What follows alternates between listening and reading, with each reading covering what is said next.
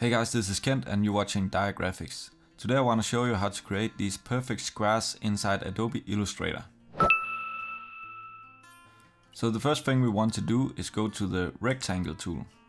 And with this tool you can draw rectangles in any shape you want. But it's really hard to get a perfect square. As you can see, even if I try very hard, it's not perfect. So let's delete these ones.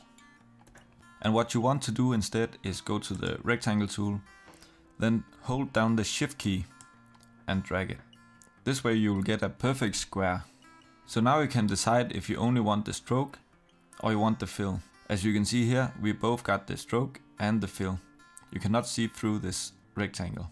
So select the rectangle, then go over here.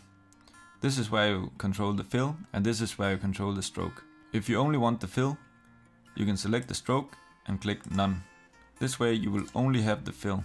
If you only want the stroke and you want the square to be transparent, you can select the fill, click none, then select the stroke and select the color.